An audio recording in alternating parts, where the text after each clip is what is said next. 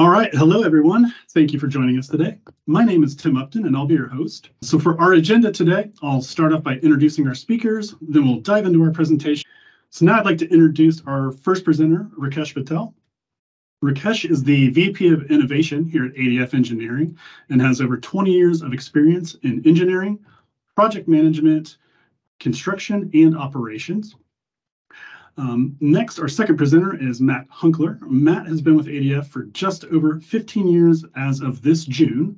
And during the first half of his career, he focused on structural engineering and then transitioned in the later half to primarily focus on project management. So now I'll turn it over to Rakesh and Matt for today's presentation, Decoding Front End Loading for Capital Projects, Planning, and Execution. All right. Thank you, Tim. And good morning and good afternoon to all of you. Matt and I are really glad that you guys have decided to join us today in this webinar for what we consider to be one of the most influential drivers for project success. As a consulting engineering firm, we do a lot of capital projects, close to 400 capital projects every year for our client. And we follow this methodology closely and we advocate following this methodology closely because of all the results and positive outcomes that we have seen. So I'm going to jump right in. So this is our agenda for today. FEL or front end loading framework is what we'll talk about. It was something that was developed in 1990s by various contractors working for Department of Energy. Basically, to improve project performance.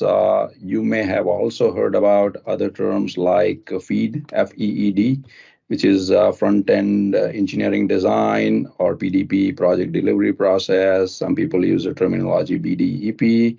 Fundamentally, these are all similar approaches, and the terminology differs from company to company. But as far as the basic tenets of the approach goes, it all matches.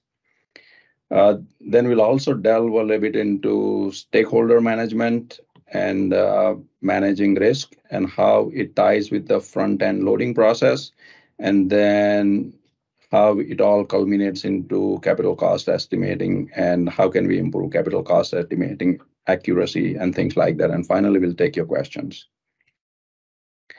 So what is FEL, right? Why does it matter?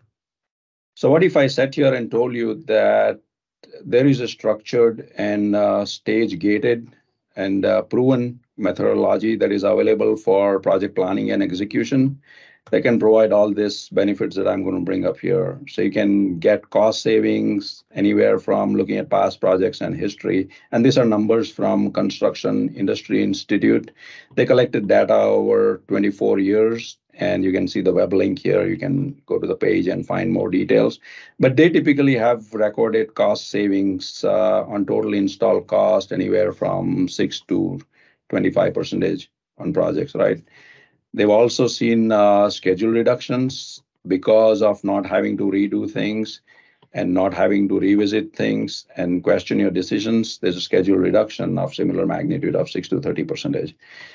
They have documented that for every dollar that you spend on the front end planning process with consultant and yourself, you're typically likely to see about $3 to $10 payback, right? So 3 to 10 times payback, which is pretty good.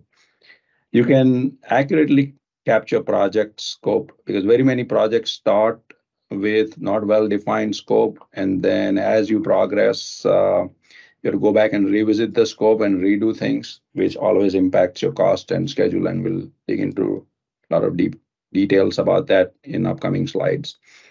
We want to set the stage for successful construction and commissioning on our projects, right? And then finally, we want to make sure that the stakeholders are engaged and happy, if not always happy, mostly happy.